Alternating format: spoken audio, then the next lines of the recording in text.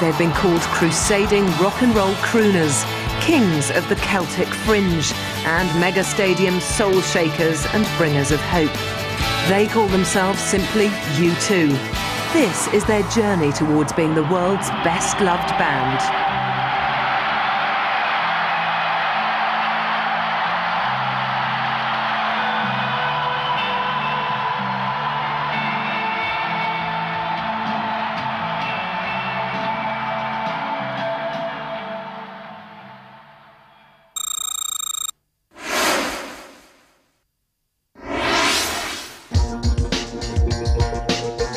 With a message on the notice board, Larry Mullen tried drumming up interest in forming a band. But I didn't think I would be interested in forming a rock band. I mean, if somebody with an accordion had come along, I would have played with them, you know. Larry's recruits included Paul Hewson, Dave Evans and Adam Clayton, an unmusical bunch, but keen. I'd heard of this fella called Paul Hewson, like he was fairly notorious. Adam was a new boy in town, and he used to wear this fantastic Afghan coat. The band rehearsed in the kitchen at Adam's place. Fans gathered at Bono's. I can remember scutting home and stuff like that, you know, in the back of lorries from Mount Temple. But, you know, for us, I think for you too, I think it should be said that there are a lot of people in this city a lot worse off than we were. Hanging out with the so-called Lipton Village gang, the boys would trade dreams and nicknames. Googie, Gavin Friday, Edge and Bono Vox, the one who couldn't shut up. It all started back in the spring of 1977. I was in school here in St. Fintan's, and myself and a couple of schoolmates decided to organise a live rock concert. We'd had the school discos and the weekly discos, and we fancied a bit of live music, so we set about organising a live concert. We booked a band from Dublin who were well known around the bars, and we got another local band to support them. A couple of days before the gig was due to take place, around Easter 1977, we were contacted by this band in Mount Temple School, a couple of miles up the road, who told us they were interested in playing the gig. So we asked to meet up with them, and so about a day or two before the gig, this guy called down to see me. His name was Adam Clayton, as I subsequently discovered, and he presented me with a set list of songs that his band planned to play. And I had a look at the set list. It was a real mishmash, hodgepodge of styles. They were playing Eagles covers, Moody Blues covers. There was one song that looked hopeful. It was David Bowie's Suffragette City. So we agreed to have them on, and we agreed to pay them £20 for the night. On the day of the concert, they were the first to arrive down. They were dropped down by parents in their cars, and they arrived pretty early. They were here ahead of most other bands. They came at about 3 o'clock in the afternoon, maybe 4 o'clock, and they unloaded their instruments and hung around. And they also had a huge entourage of people with them who all wanted to get in free, but we decided to charge them the 50p entrance fee. U2, or Feedback as they were known back then, had a change of clothes. They changed from the ordinary jeans into a kind of whimsical, hippie kind of gear. They had capes and ponchos and that kind of thing, dark clothes. So that's one thing that does stand out. Well, the headliners were called the Arthur Fibes Band. They haven't been heard of since, and no one remembers them, but they were a pub band. They did cover versions, Doobie Brothers songs, Steppenwolf songs, and they were popular in a couple of bars in Dublin. They were the headliners. The next band were a band called Rat Salad, believe it or not, and they were a good band, hard rock band in the Led Zeppelin kind of vein, which is very popular. It was early 77 and it was the year of punk, but punk hadn't really taken off yet, so hard rock and West Coast kind of rock was still very popular. Rat Salad contained a member, a guy called Jack Dublin, who would subsequently join a band called Intua Nua, who became the first band to appear on U2's Mother record label. So there was a connection there that happened a couple of years later. But Feedback came on stage about 8 o'clock, 10 past 8, in almost total darkness. There was a row about the lighting system. The main band had brought a set of lights. They wanted to use them. They didn't want the other bands to use them. So we managed to persuade them to let Feedback use a couple of spotlights. So they're in almost total darkness. They had a bit of a following. They had the people from their school who came along, Mount Temple, their colleagues, their schoolmates from Mount Temple, and they gathered around the stage reverentially and supported their band. And what I saw was it was a little bit shambolic. Like the set list I'd seen a couple of days earlier, it was all over the place. They were doing rock songs, folk songs, country songs, country rock, that kind of thing. But they sounded okay, and they were pretty confident and energetic and jumping about the place. Now renamed The Hype, they entered a talent contest in Limerick, where they won £500 and studio time for recording a demo.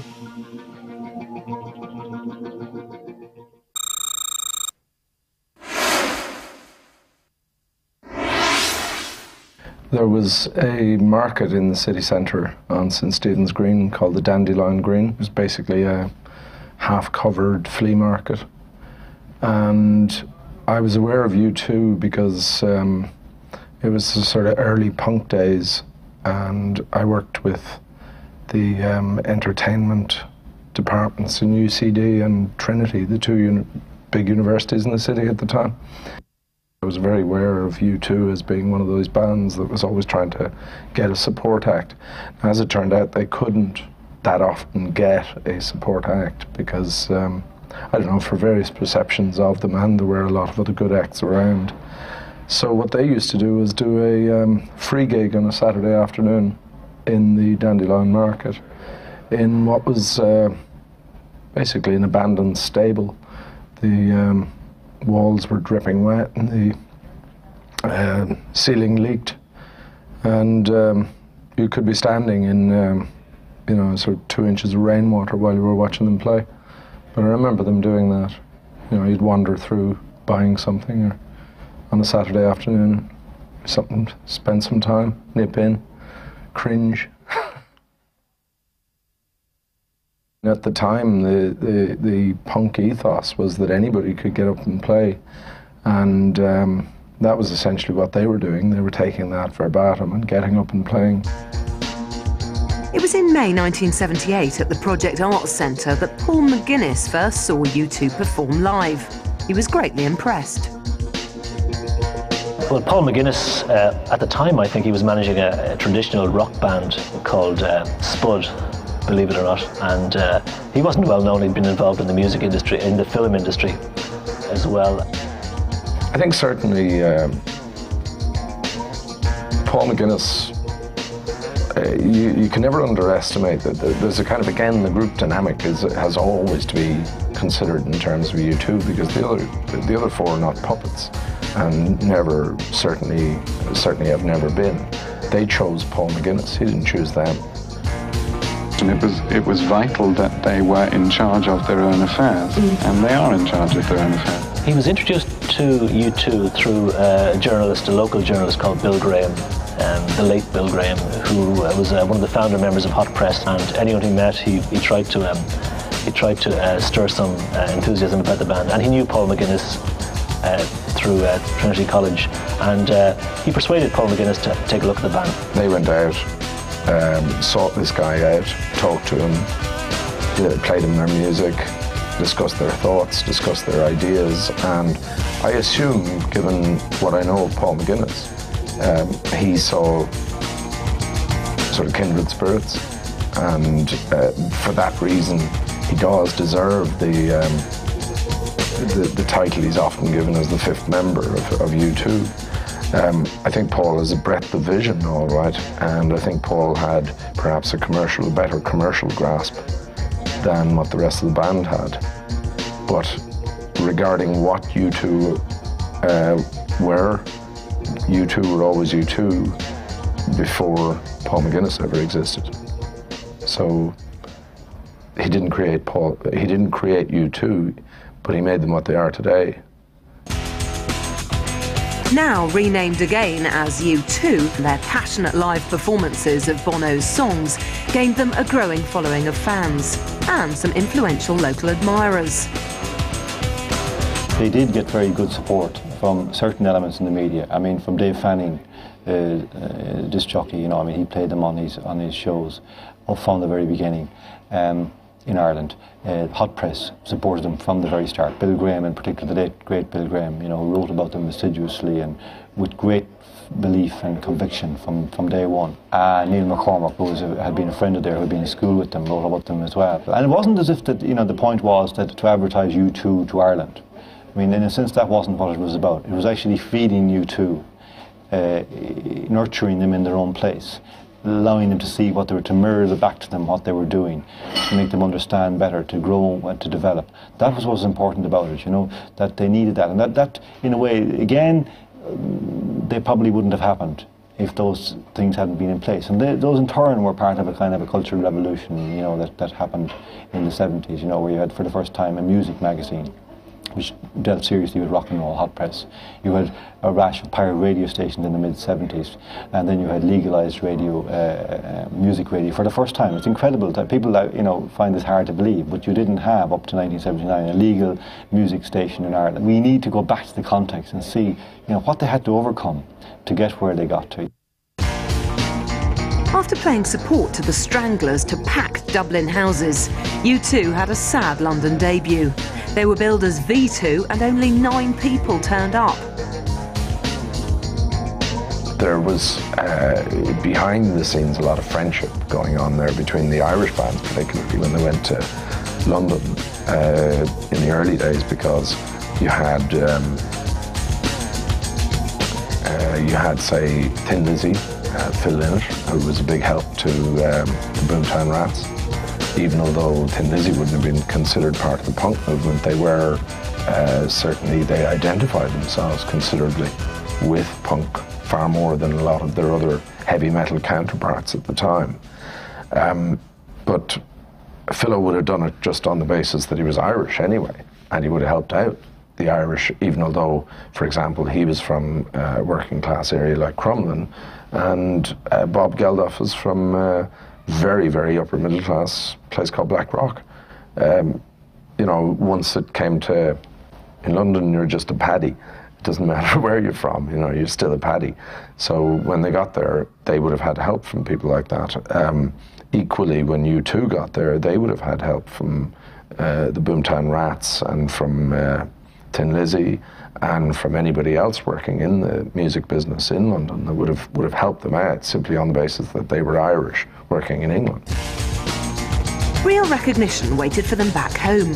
They performed live on TV in a top ratings show, won 5 Readers' Polls Awards and secured an international recording contract.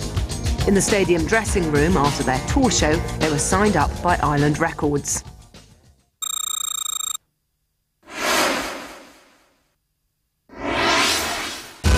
U2 played their first major open-air festival supporting Squeeze and the Police in front of 15,000 people at the Dublin Festival 1980. But the band's dreams and plans lay further afield. The U2 seemed to they had a strategy, and the critical to this was Paul McGuinness, their manager, because he had a friend, Michael Deeney, who had been manager of Horselips, which had been kind of a precursor, and he had the attitude that, you know, they were never going to break it big in London. So he'd taken them on tours in America. Now, they never did finally break it really big in America, but the kind of template which they created was used by Paul McGuinness for U2, and they sort of thought that you know, they weren't going to go into the kind of like the punk wars in London and the enemy and sort of, you know, trying to shake off the ridicule of the culture that existed there at the time, and they would go straight to America. To go to a country like America, where you can disappear from one town to the next, you can tour and tour and tour and tour endlessly, and all the time the only person you're talking to is, or the only people you're talking to is the audience that's listening to you. And that's how they got their audience, and they built it very steadily, and all the time that direct contact with those audiences made it a case of them being a one-on-one thing. Those people believed in them because they believed in them, if you see what I mean. The audience believed that U2 believed in them, and U2 believed the audience believed in them, and it was this kind of a symbiotic relationship. It grew up out of that. You know, they're not superstars that people put up on pedestals. They're just regular people, and they're playing their music. They're doing exactly what they want to do. I think they're saying what needs to be said. You know, no one else is saying it, but they're, you know, making it known to the world. And it needs to be popular to say it. Right. That open conviction about their beliefs and their truth and what they believed was the truth in how they did things and how they played their music. That was something that was probably far more embraceable for a young American audience, not that aware of kind of a, I don't know, post-Labour government and early Thatcherite government nihilism or negativity that was going on in Britain at the time. At the time when they started off to be an Irish band in London or in America or whatever, well, in America it was probably to their advantage. In England it wasn't. And they had success in England only because they had success in America. And it's like they would have always been aware of that and always been aware of that, you know, part of their appeal was their identity. And their identity was Irish. One of the great kind of achievements of U2 was in relation to Ireland and to their kind of obvious ability to transcend all the kind of hang-ups and limiting prejudices which kind of usually affect Irish people about their ability to, you know, break out and make a go of it abroad or globally or externally. And, you know, they just didn't seem to think or to accept or even understand that there were such limits on them. You know, there is this mentality, you know, across all areas of Irish life, and then, you know, soccer being the most obvious and immediate one, you know, where, you know, we kind of for a long time feel that, you know, getting to the quarterfinals is a victory, you know. And U2 didn't seem to have that quarterfinal mentality at all. They simply knew they were going to win. They weren't involved in the petty squabbling that went on locally or the sort of ideological warfare about what kind of music you played, or they didn't seem to participate in the defeatism. You know, they were quite startling, really, you know, in terms of, and that seemed to have arisen really, is more than anything else, from the community that they created, both within the foursome and the operation which they built around that, and also in the community of Lipton Village. War, which was also about love, hope and peace, was soon a hit on both sides of the Atlantic. It consolidated U2's reputation as a band of more than just promise. Under a blood-red sky and the unforgettable fire, and the music press excitement the band generated, made them a must-see act on tour everywhere.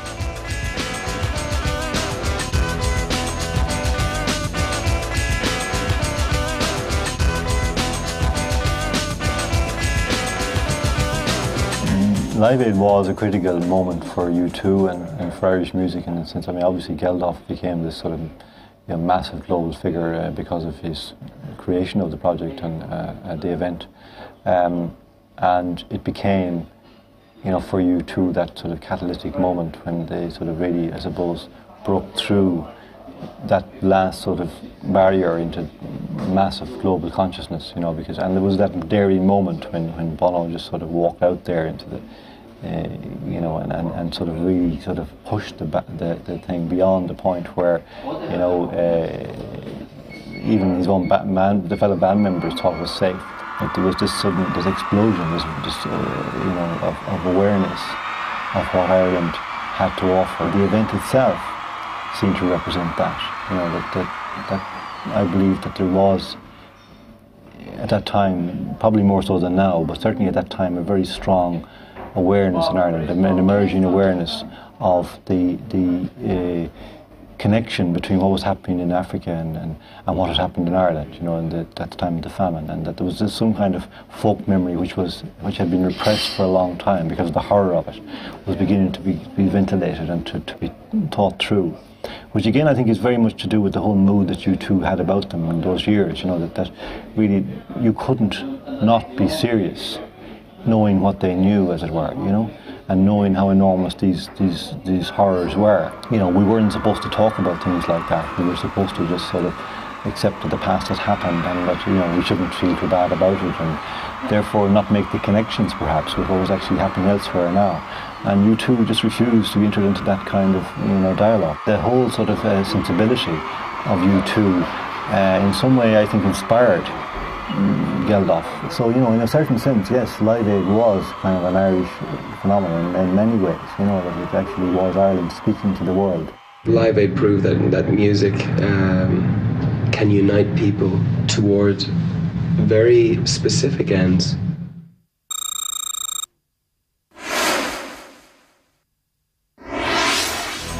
Rock and roll music is the soundtrack to change. It is at its most exciting.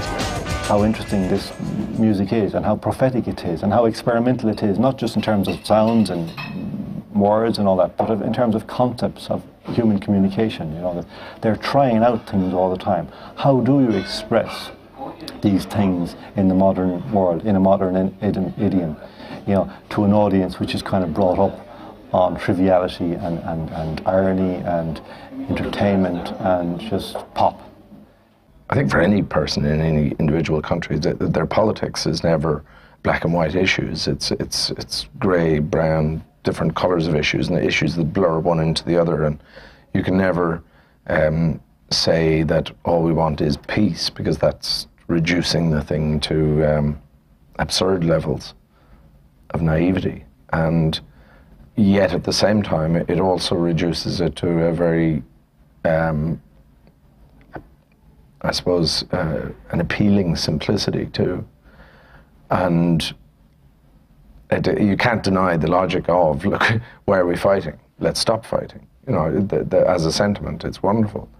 And I think a lot of people listening, a lot of people would have been divided over U2 down the years, because they would have thought that something like Bloody Sunday was a very naive reaction to a very complex issue. A lot of songs are built out of personal experience as well. So you look at a song like Bullet the Blue Sky, that comes out of a visit Bono made to Nicaragua once. And then you think, well, yeah, okay, I can understand it, because he's talked to a few people. They've talked about American imperialism in Central America and the value of it, and its true reasoning and its true purpose. You know, there's never anything very simple about anything that happens, but it's easy to put it in a song as simple. And, you know, so, you know, big deal if they do that. If it's a good song, who gives a shit?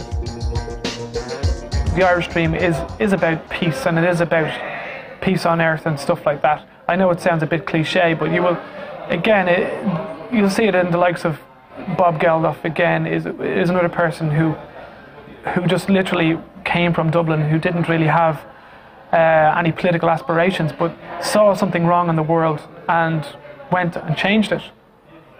And I think that is part of the Irish makeup, is that it's very hard for an Irish person to turn a blind eye to situations that are going on in the world. And maybe, I think, maybe if it's a fault of Irish people, is that they don't actually see things that are happening very close to home, but they will see something that's going on the other side of the world. And I think U2 have got a good balance there, because they have got very much involved in the Sellafield campaign, as well as being involved in the Drop the Debt campaign and things like that. So I think in terms of U2, there has to be an equilibrium there. They have to be involved at home, and they have to be involved abroad, which stretches them. And I think that's why it's good with the Ali Houston situation, is that Ali does take some of the burden off Bono himself by getting involved in charity work over here, while Bono goes off and tries to save the world. Love the smell of napalm in the morning.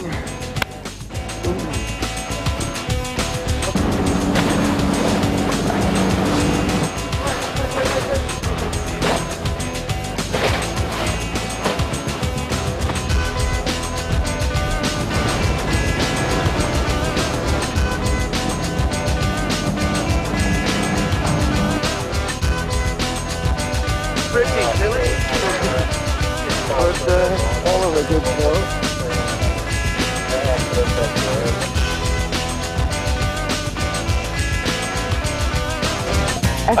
I think they're scared still.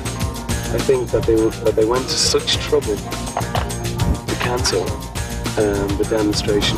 Shows they've got something to hide. Well, given the number of people that buy their records, if you get Bono talking about your campaign, then you're going to make the front page of a newspaper, and that draws publicity. I mean, that is publicity, and you're going to get on the 9 o'clock news You're going to get on the front of the covers of the magazines, you're going to get on CNN, you're going to get on Sky TV.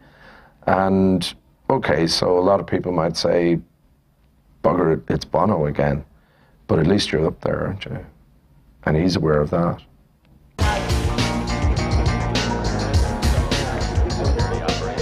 When malaria is the biggest killer in this country, when children are dying of diarrhea and because the water supply, how more effective aid can there be than just investing in water?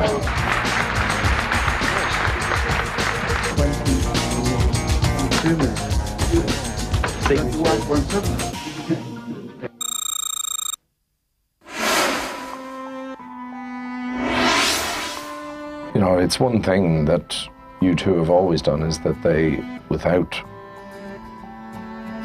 overemphasizing the religious aspect of what they do, they nonetheless mine a lot of religious imagery and spiritual imagery to convey the meanings that they want to convey in their songs. And I think the way all of us have a quest for something in our lives that drives us on, perhaps, something that we can never particularly identify, but there's something there that we feel we must do or achieve or get to, or, you know, whether it's just a case of buying a new car or it's a case of finding some kind of spiritual reconciliation with your lifestyle or whatever. I think that is clearly thematic in a lot of U2 songs. In religion in U2 was very controversial around the early 80s, particularly around the time of October and War, those albums, because at that time they were expressing these things in a very raw, straightforward manner, and there was a sense of almost incredulity in what you might call the rock community, because these things were anathema to that sensibility at the time. Christianity was identified with Cliff Richard, which was kind of as far from the rock and roll ethic as one could possibly imagine, and U2 seemed to have no qualms or apology to make about this, and that made them sort of prone to either misunderstanding or sort of a kind of a disquieted silence where people just didn't want to talk about it. People would say, well, I like the music, but I don't really want to talk about the politics or the religion, and yet when you got in close, you had to kind of face the fact that these things were connected and that there was a very sort of critical element of the religion feeding into the music all the time, and has right to this present day, really, that whole thing in so many ways has informed their journey.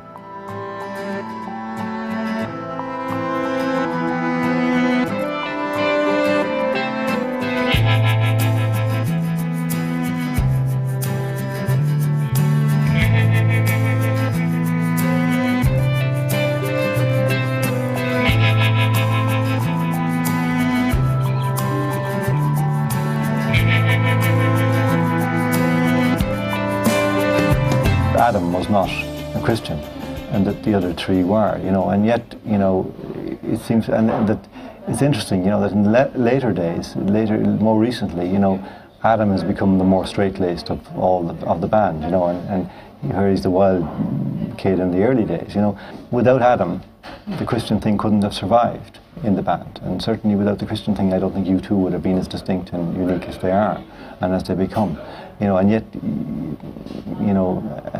I think Adam was a kind of a vaccine which inoculated the band against their own sort of sanctimony from time to time, and managed to keep them sane and keep them in the rock and roll world when they perhaps were in danger of falling off the edge. So there's all the ingredients were there and at the start and makes sense now. There was fraction within the band because of the religious convictions began to get a little too far beyond the sort of cohesion of the group, where, for example, Adam has often said that he felt isolated during that period. He felt isolated because the others were too involved in perhaps something that was not part of the group ethic. They were making music that they felt was where they were at, but perhaps the dynamic was beginning to lose its impetus within the band, and naturally, record companies, their only concern is the commercial ethic involved. Is, are you making money? No, you're not. You're losing money. So bugger off. And that almost happened to them. And I think something happened during that period.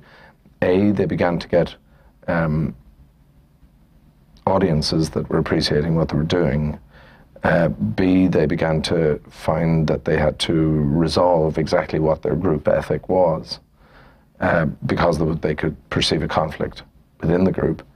And C, they had to take some answers out of A and B to reconcile C, which is make some money.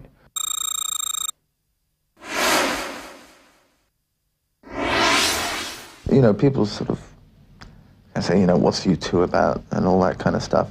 And it's really, you make a record and then you've got to take it out and stand in front of people and perform it. And if it's not a good record, you know on the first show. And who wants to spend a year playing bad songs to people? So that's, you know, that's the most focused aspect of our responsibility, is to actually produce good records. And after that, anything else is a bonus. It's long been known that they're a collaboration between a bunch of people, not just the four guys in the band, but the producers they bring in, and the music they listen to, the people they're talking to around them. So they're always conscious of new movements, new things happening. In their search for a musical identity, U2 had already tried out West Coast rock and punk. Might have been late 78, early 79, and it was the 4 or 5 tracks from Boy, and I thought they were really good. I mean, there was a naivety, there was but a real sincerity as well that you probably only heard with bands like The Clash, Buzzcocks maybe, at the time. You know, it just had something that seemed to, even although it wasn't exactly punk music, it was something that had a conviction to it. Their audience had soon become convinced too, by both the album and its tour, which took the band to America for the first time. Somewhere between the end of October coming out and then War after, that is a turning point. That's the first big turning point in U2's career, I think. And they didn't really make any money until coming up to the Joshua Tree. They started actually making money, and they're 10 years on the road at that stage. You know, so it wasn't like it was overnight success. It just went ballistic that year, and they were on the cover of Time magazine. Everything sort of started going crazy. All the national newspapers, not just music newspapers, national newspapers started writing about them, and they moved out of the music pages onto the front page, and even to the financial pages where people were assessing their wealth. They blossomed with the Joshua Tree. And they followed it up 2 years later by making this big motion picture, Rattle and Hum, and very openly, very publicly began to explore the roots they always claimed they didn't have. And, you know, while a lot of people condemned the whole process that they went through as being, you know, typically naive U2 stuff, it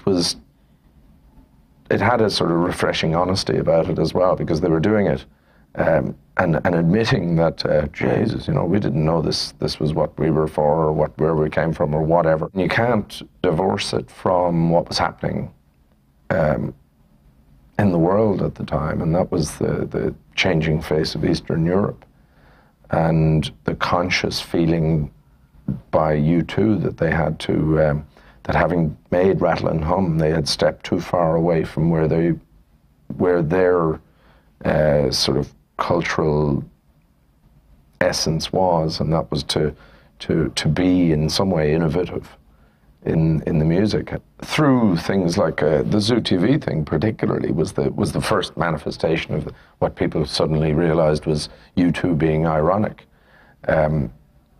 It wasn't just, it was way beyond irony. It was manipulation on a grand scale, but It was manipulation turned on its head. It was the manipulation that was being used against all of us every day of the week, every minute of our living lives was actually being turned against. It was almost like it was a mirror being turned on itself. So you could actually suddenly see what was happening to you.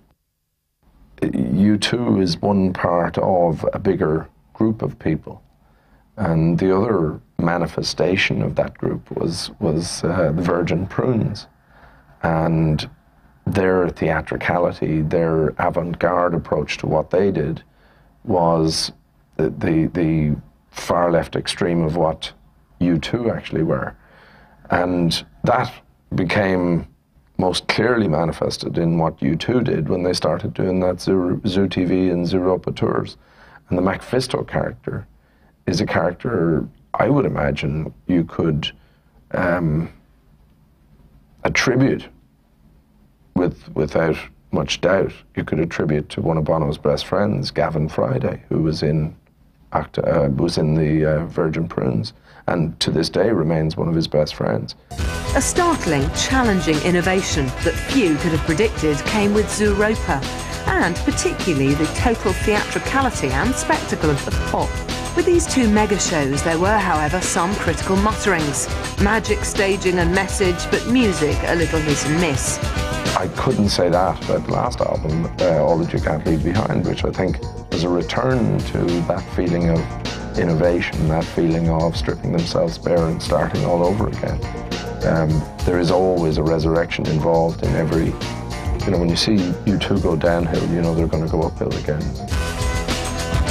And Up and Away was what the Elevation Tour 2001 was all about. With the acclaimed stripped back, up close and personal, just among a few friends type London concerts, it appeared that U2 had found their way home.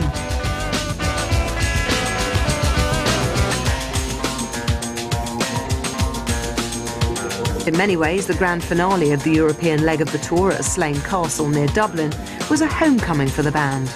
It was 17 years since they'd recorded the unforgettable Fire in the castle. Now, 80,000 fans gathered to see U2 perform, where 2 decades earlier the band had supported Thin Lizzy and their friend Phil Lynott.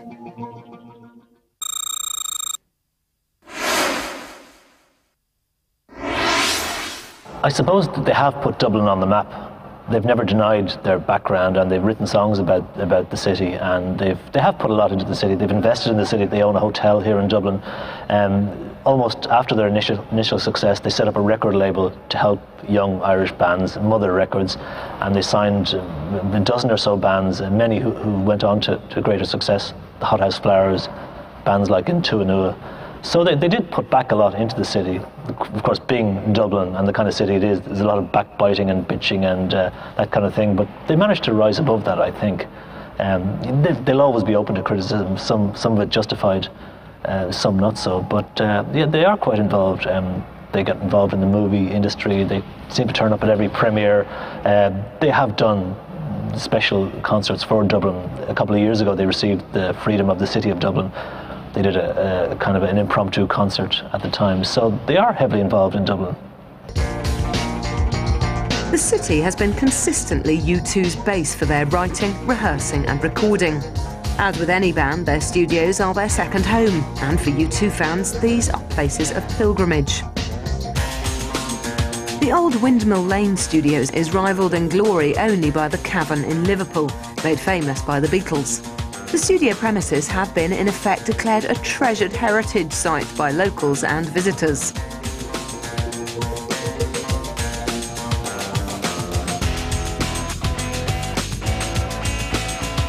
One of the Edge's favourite pubs on the dockside, and where the band would take many a break from work, has become virtually a relic-filled shrine at which adoring U2 devotees worship.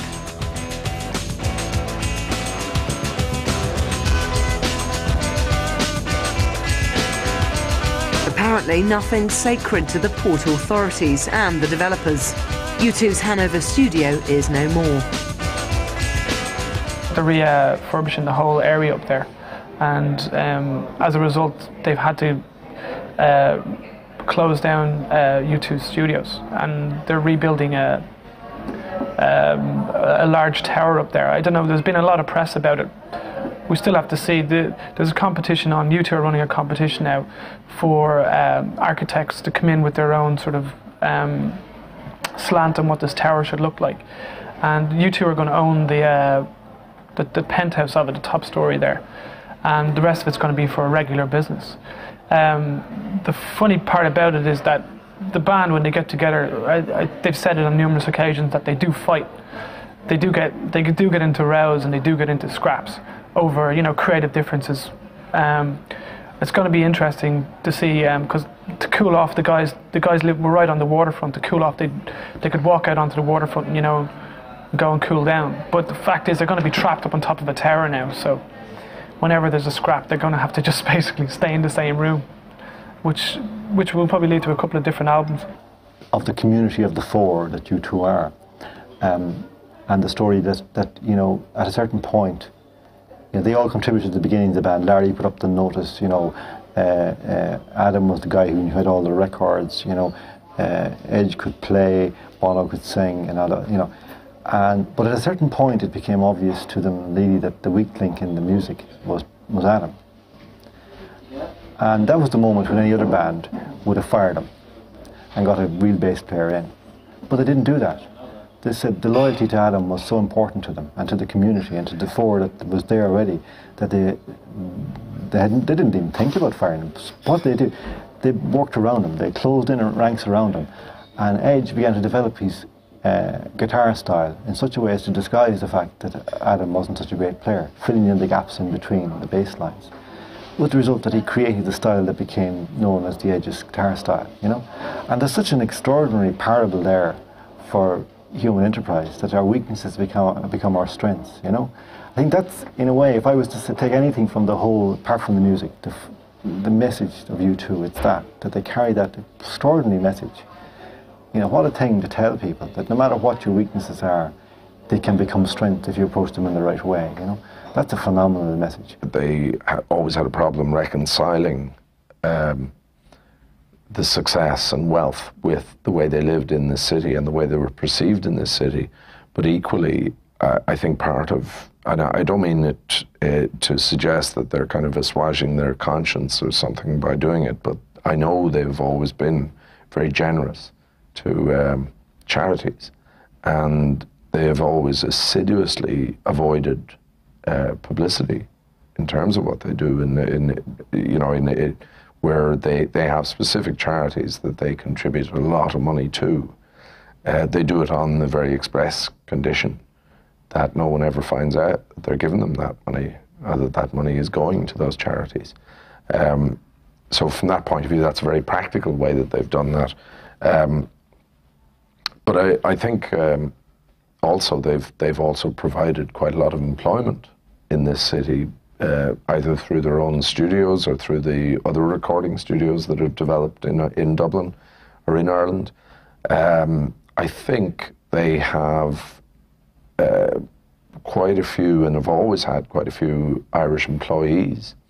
Those employees themselves have gone on to become world figures in the areas that they work in, like Joe Hurley, their sound engineer since the very beginning, is now, he works for REM and a whole bunch of other people. But his influence would have gone all over the place. There are other guys. There's a lighting guy that used to work with them, whom I met quite recently, and David Bowie won't step outside his door unless this guy's lighting it for him. And he'll drag him into a television studio and bring him halfway across the world if he's doing an interview, and he'll insist the only person to light him is this guy. So there's a sort of a tangible effect, but there's an intangible effect as well, and it's given hope to a lot of kids who are musicians, who are aspiring musicians, to understand that they can become international rock stars. It's not impossible. You two have proven that, and have proven that beyond a shadow of a doubt. Equally, they've given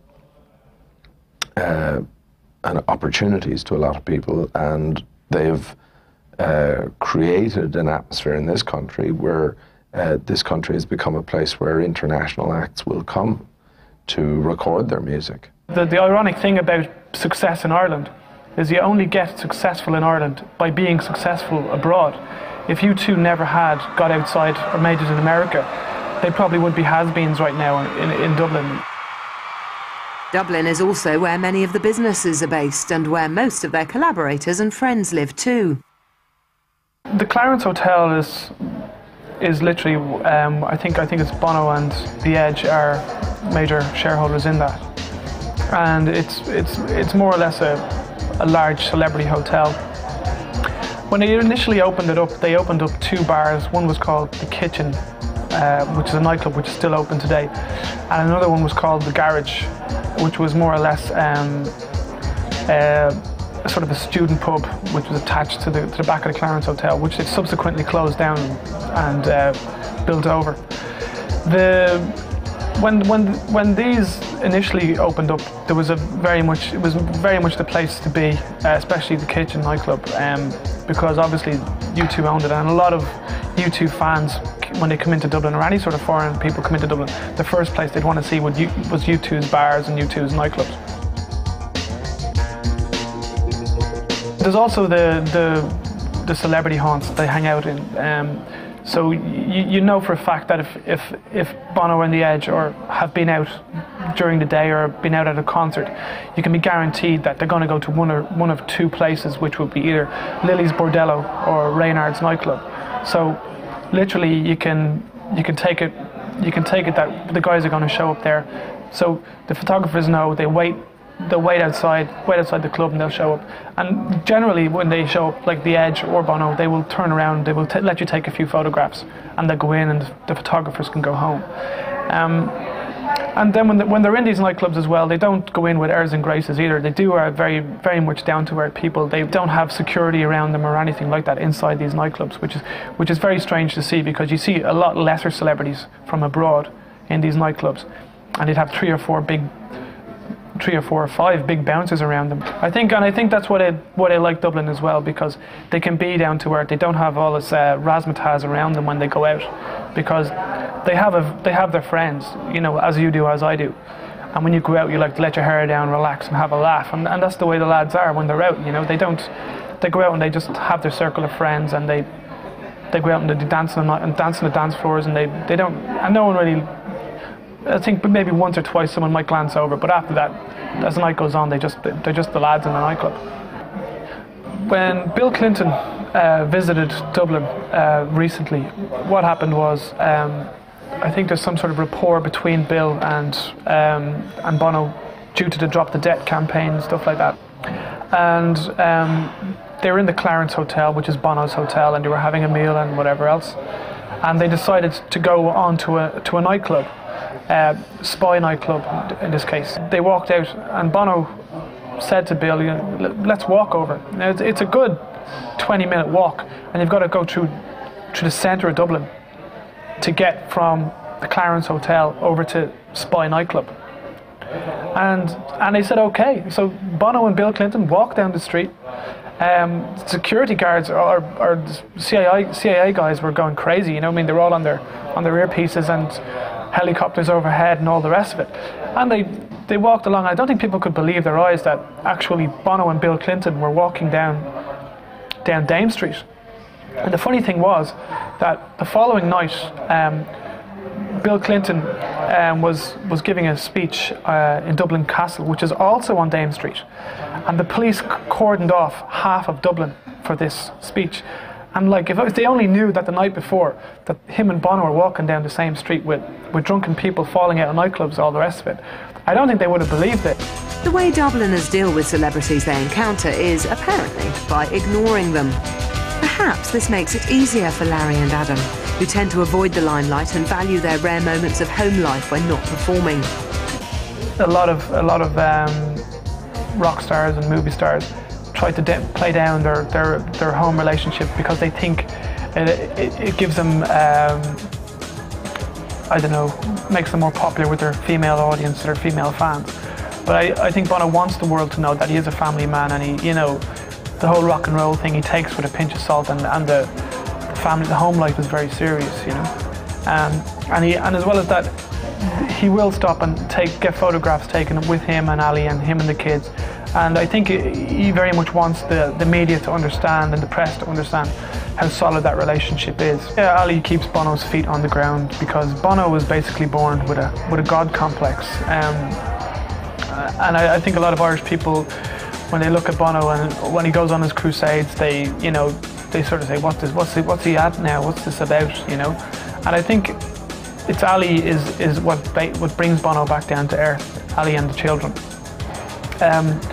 As well as that, she's absolutely beautiful looking, and she is a humanitarian like Bono.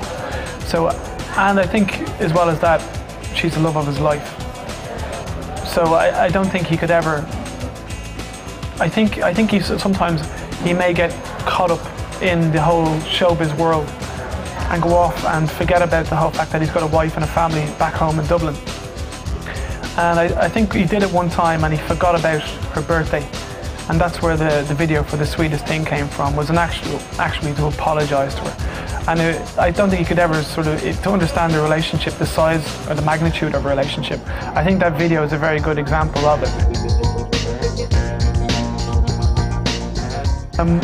Morley, she was a dancer off the video. She moves in mysterious ways. And I think that's where it all kicked off with her in The Edge.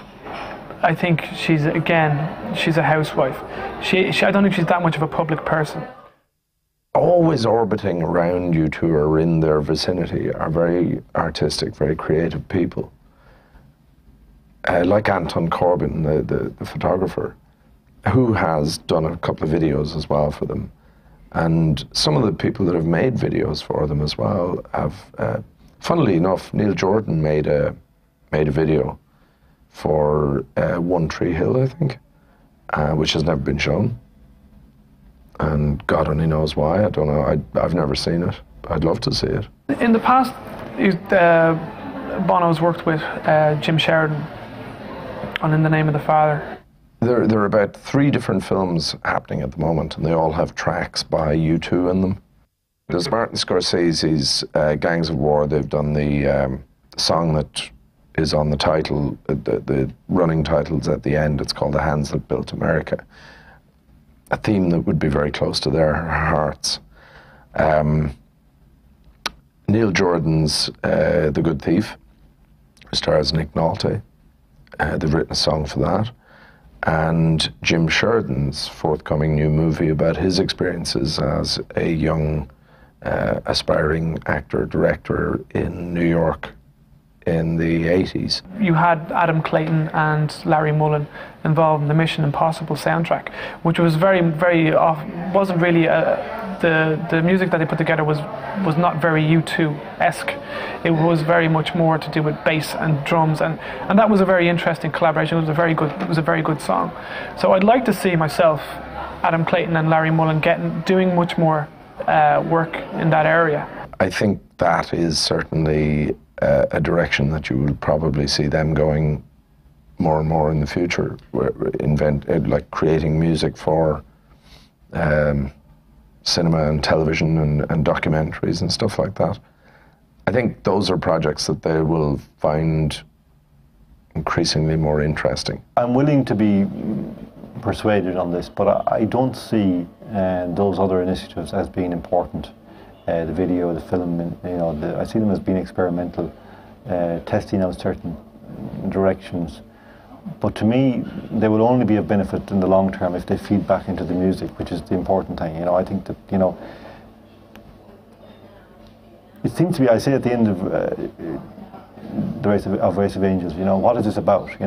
It's about like sitting in a bar, at the end of the day, in the point of despair or whatever, and hearing something, hearing a phrase coming across the public address system, some line from a song. That's as much as pop music can do, but that's not a small thing. And to make the quality of that matter, to make it as good as it can be, to take it into places where nobody thought it should be, that's what U2 are about, ultimately. It's giving you that line that will save your life.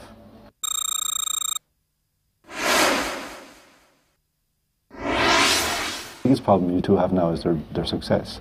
That they become, even when it was thought impossible that they could be become even more successful, they did. And that success kind of locks them into a certain kind of pattern, you know, until such time as they do a Beatles, you know, and you know, get a Yoko Ono to break them up or something, you know. Like, so but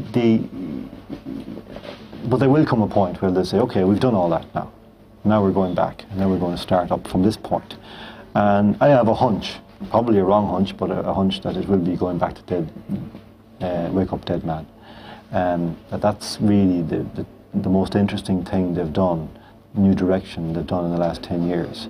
And that it wasn't ever taken anywhere, it was just left there. So, you know, I think, and there's also other areas, and to go back into the Irish tradition thing, to go back into that, now, you know, I know why they'd be scared of that, because it's been so abused and it's such a dangerous territory. But there are straws in the wind. There have been other kind of artists coming out of the woodwork, you know, more traditional kind of styles and more sort of authentic. And I think, you know, there's something that they have to learn there, you know. But they will always, I think, find that new direction in their own time and in their own way. I think the future of U2 is they are going to have to, at some stage, they have released sort of folk songs in the past. I know Bono has done some collaborations with Clannad and Christy Moore, and I've noticed it in other sort of Irish musicians, that when they do get older, Sinead O'Connor's a good example, they start to, you know, to explore the whole folk side of their own Irish influence and stuff like that. So I do see somewhere down the line, I don't know if U2 fans will appreciate this, but there is somewhere down the line going to be a folk album by U2. There is going to be an Irish trad album at some stage. You cannot predict U2. You cannot advise them. You cannot sort of prompt them. You can only sort of, I suppose, reflect back at them what they're doing. I'm kind of waiting for the next moment when Bono will say, you know, that we're going away to dream it all up again.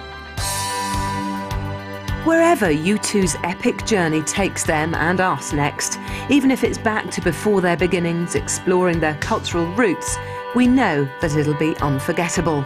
Bono will go away and dream it all up again. U2 will continue to be hailed as the best ever rock band. And Adam will probably still say, we're a bunch of noisy, rough Irishmen that are arrogant enough to drag their tails all the way around the world. And I think that's something to be proud of.